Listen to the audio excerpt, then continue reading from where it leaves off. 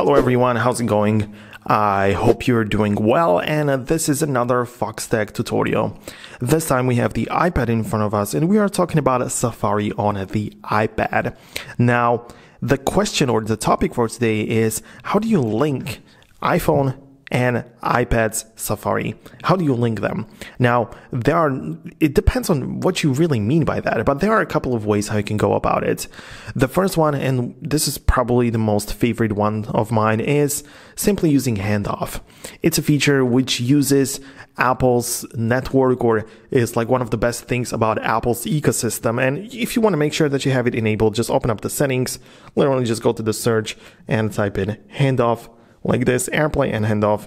Just make sure that this option is selected and toggled on. Make sure you have the green thing in here. So that's how you can turn it on. You need to also make sure that you have it enabled on your iPhone, but yeah, that's the same process. And the thing about it is that you can see right now that I'm on the home screen. I have all my apps in here. The Safari is using or is open up on this page. Everything is normal. I have my iPad in here. And if I open up the Safari, watch what happens here inside of my dock. I open up the Safari. You can see that this has been added there. So I just open up google.com. And if I tap on that, which is the Handoff button, you can see the tiny iPhone logo there, or the icon. If I tap on that, it gets me to the very same website. So it doesn't matter what I browse or what I do.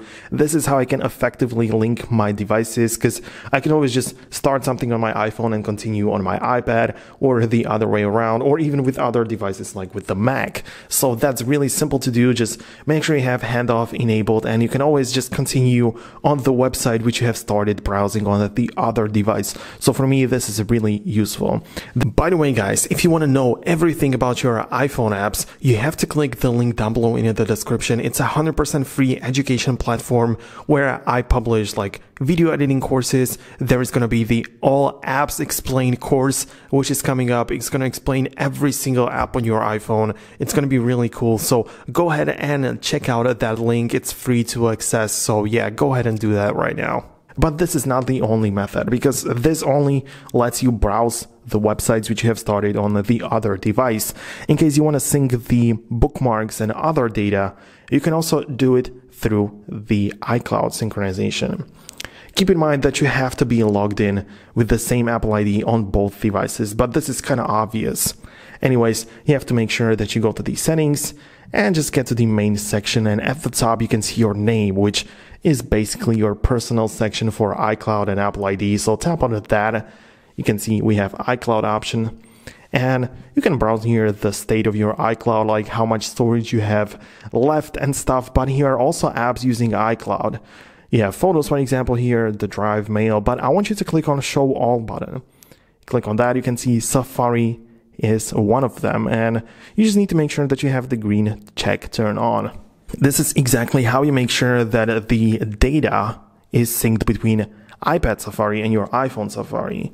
Because on your iPhone, you have to do the same thing. Just go to the iCloud, show all, and you need to make sure that Safari is turned on as well. And you can also not have it turned on. I mean, I have it by default, but perhaps this is not the case for you. So you just have to make sure that it is turned on for yourself.